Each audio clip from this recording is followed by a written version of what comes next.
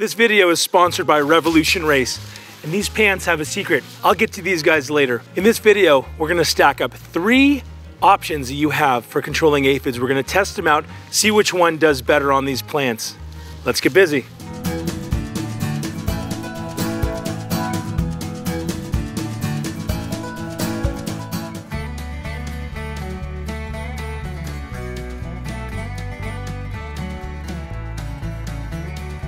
If you're watching this video, you probably, like me, learned about aphids in grade school. Aphids, those tiny little creatures that come through and suck on the leaves and suck the juice out of leaves of a plant.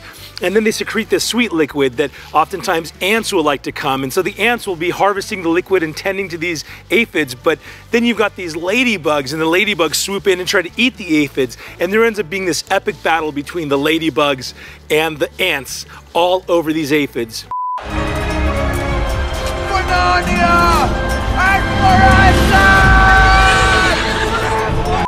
It truly is nothing worse for a gardener than coming out and seeing your beautiful plants that were doing so well all of a sudden just decimated by some sort of pest, in this case aphids.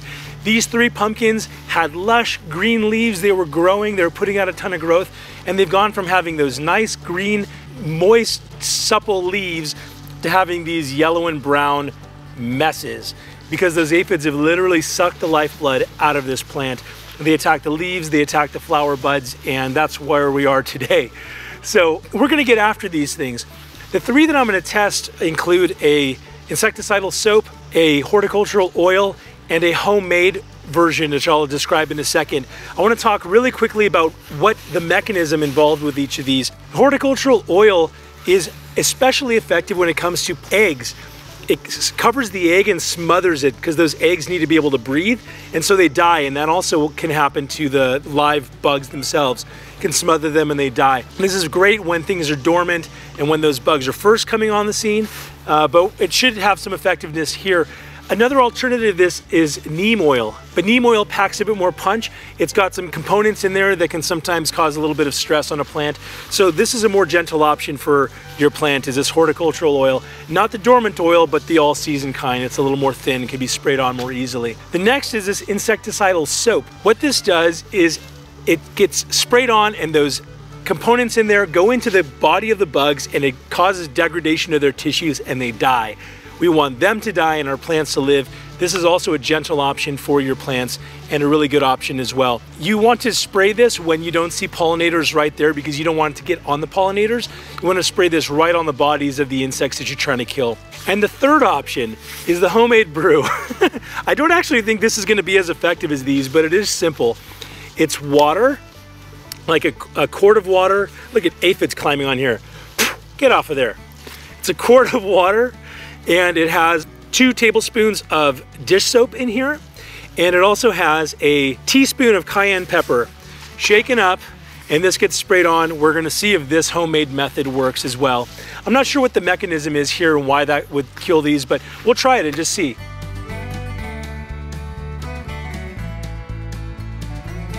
Before you spray, you may want to consider cutting off all these dead and dying leaves. These aren't going to be contributing anything to your system anyway. They're dead and dying. They're going to introduce the possibility of death and decay into your whole system. And on top of that, you don't want to spray something you're going to cut off anyway. Save your spray for the stuff that needs it. Plus, this will go great for the chickens or for your compost pile. Just so I can keep these straight, I've labeled them. I've got soap, I've got TBG, the Busy Gardener, and horticultural oil. And so I'm gonna label these so we can know which ones we sprayed. I would forget. The first one we're gonna try is this horticultural oil. And so you wanna make sure this is shaken up well. And aphids are usually gonna be found on the underside of the leaves. That's where it's a little more tender, and that's where they can avoid that harsh sun and any type of predators. And so you wanna take and spray this all on the underside of the leaves, and that's gonna be true with all of these. So just gently holding over the leaves. I'm getting to feel their little aphid bodies all over my hand. It's obviously better to treat these before it turns into a giant colony like this. Look at my hands. Gross.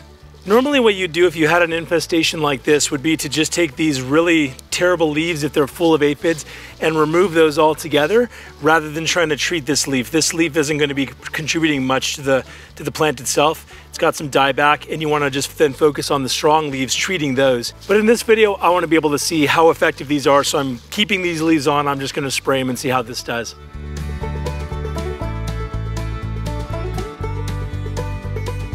Now it's been sprayed. Let's come back in a couple of days and see which one worked best. Now for today's sponsor, RevolutionRace. RevolutionRace is a Swedish designed clothing company and they make adventure wear. And adventure wear like this has its place in the orchard or garden. I actually love working in this stuff and I'll tell you why. This is the GP Pro jacket by RevolutionRace that I'm wearing here. Is fantastic and alleviates a bunch of those things that can be annoying when you're gardening. It is windproof, it's waterproof, it's breathable, and is also got this amazing material. It's really tough, so you're not going to get scratched, especially as you're pruning. You ever had a branch come on and scratch your arm? This will prevent you from getting scraped up by that sort of stuff. And let's talk about these GP Pro pants. This is probably my favorite piece of clothing from RevolutionRace. It's so functional in the garden, and I'll tell you why. It's got a hybrid where it's got a bunch of reinforcement in the areas where it matters, on the thigh, on the knee, on the back of the calf. But then it also has a really bendable, stretchy, breathable material on the backs. If you're needing some more mobility, it's got these vents that open up that allow some more airflow and give you a little bit more range of motion if you're needing it. Probably my favorite thing about these pants is the fact that it has a pocket for an optional knee pad. These knee pads are amazing. You know how it feels to be out there gardening and getting poked and prodded in the knees, and you just don't even want to be out there after a little while because it's so uncomfortable. These knee pads let me stay out in the garden and in the orchard for longer than I otherwise would. RevolutionRace is offering Busy Gardener viewers a 15% discount from October 28th through November 1st if you type in the code 15BusyGarden, or if you just click the link below, that should apply that for you. All right, let's see how many aphids we got. Okay, it's been a couple of days and I am so curious to see if in a couple of days this oil has worked, this soap has worked, and the homemade brew has worked. So let's check it out. This is first looking at the horticultural oil. And as I look under the leaves here, I still see a bunch of aphids over there. Did they get emboldened? I almost wonder if these guys are dead and just hanging on. I will say this though, they're not really moving, so they might just be the corpses of these things. Yeah, you know what? As I touch the leaves, I don't see any kind of movement from these things. Usually, if you disturb them, you'll see some sort of motion. But these are totally sitting still. No way, this is doing it? Okay, well that's great news. Again, a horticultural oil is targeting both the live insects as well as their eggs, and that's gonna prevent any subsequent infestation. I've got a couple of flower buds here and I wanna see those happen. Let me see inside. These little gnarled leaves are where there's usually so much aphid action going on. No, I don't see any movement in here. I just see there's a ton of material. There are a ton of aphid bodies, but nothing is moving. Nothing is, I think that may have done it. Okay, very excited about that horticultural oil. Let's check the soap. The soap is the one that I had the highest hopes for because it actively goes in and disrupts those little bug bodies and should do something to them. So, and these pumpkin leaves are pretty thorny. Wow, I don't really even see any aphids on this one. Let's see under here, this one has a lot more stuff going on. It looks like these are dead too. It's working. I'm trying to find one that's again real gnarled and full of aphids. The more tender the leaves is like a little bug buffet. And so that's where I want to test this and take a look and see what's going on these tender leaves like these, near these buds over here. All right, this will be the telltale. This is loaded with stuff now. Are they alive or are they dead? It seems like they're dead. I mean, again, the aphid bodies are on there. I wonder if spraying them off in this case, lightly with just, you know, a spray bottle makes sense to just get those off, or like a light hose, just to knock those bodies off and see if anything reemerges, because they're all just standing there like this. Those two worked really, really well from all signs that I can see here. There's no movement, just a bunch of bodies laying there on both the soap and the oil. Let's take a look at the Busy Gardener brew. It wasn't my brew, I just followed the instructions. So if it didn't, what I'm saying is if it didn't work, it's not my fault. Bob Villa. Maybe you'd like to handle this one, Bob. we'll see how close you were on this. Okay, this is our soap and water and cayenne pepper brew. And this is the one, this plant was the one that got wiped out the most when the aphids first came. They landed on here and then they moved their way down. And so this one has gotten so beat up. Look how just ragged it is. The tender leaves still have a bunch of aphids on there, although they don't seem like they're, ow, that's a pokey leaf. The stem has a bunch of these little thorns on it, these little spines, and they just hurt. There are definitely some aphids still on here. They don't look as dead. The home brew, I don't think, is doing it as well.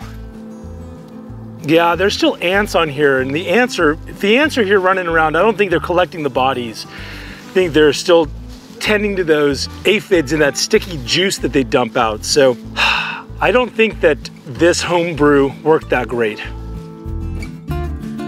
I would say ideally you wouldn't be using any kind of spray on your veggies. What you would be doing is fostering an environment where natural predators, praying mantis and lacewings and ladybugs are all coming and setting up shop and eating all the pests. But that hasn't happened here. I saw 2 or 3 ladybugs. It just wasn't enough for the crazy infestation that we had in this case. Now, I hope they sent the memo back to their friends and said, hey, this is a place that's got some bug action going on. So hopefully they come and do that. But in this case, we did spray, we had some results, and I was happy about that. All right, so where did we end up on this? Our homemade brew, this insecticidal soap, or this horticultural oil? All 3 of these things are supposed to have some sort of benefit and efficacy. What I found was that the insecticidal soap and the oil did seem to have some sort of marked difference, pretty evenly actually in our case, whereas the homemade didn't seem to be as effective. I still saw a bunch of ants. I didn't see any ants on the other plants, but I did on the one where we used the homemade method. So look, this stuff is inexpensive. The oil is like 10 bucks or something like that for a concentrate, so you're gonna get many spray bottles full. And the soap, I don't know, this was like 5 or 6 bucks. So you're still paying for some of the soap and some of the cayenne pepper, not much that would go into the homemade method, but look, there's nothing worse than coming out and seeing your hard-fought fruits and vegetables wiped out by some sort of insect like aphids. And so for me, I think spending a couple of bucks, literally a couple of bucks more for more effective methods makes a lot of sense. Thankfully, all 3 of these methods are really gentle on the plants, and they also are not dangerous for humans. You're able to take and wash that stuff off very easily off your fruits and vegetables. And so if it were me, I would go with either the insecticidal soap or horticultural oil. You may want to also look at neem oil, but again, that can sometimes be a little bit harder on your plants. So if you want to go the safe route, an all-season horticultural oil is a good option for you. I'll link to both of these in the description below. Well, I appreciate you tuning into this episode of the Busy Gardener channel where we looked at these aphids. Hopefully this has given you some sort of guidance on which ones to buy and try in your orchard or garden. I want to thank those who are members of the Busy Gardener channel, like Captain Leo, for example. You're a Garden Boss member. Appreciate that. Thank you for being part of this community. Helps energize me to do what we're doing, knowing that you guys are on board. So if you haven't yet become a member, take a look at the description, take a look at that link, that join link below. Wait, whether you've got 1 aphid to kill in your orchard garden or 20,000, till next time, stay busy.